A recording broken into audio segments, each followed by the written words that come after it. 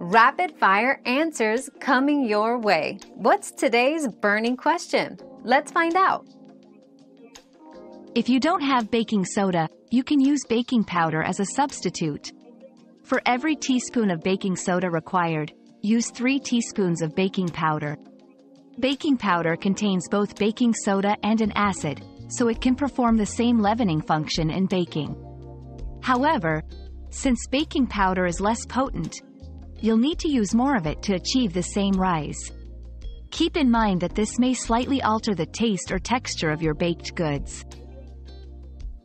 Your daily dose of discovery ends here, but the journey of learning never stops. Subscribe and join us again for more answers tomorrow.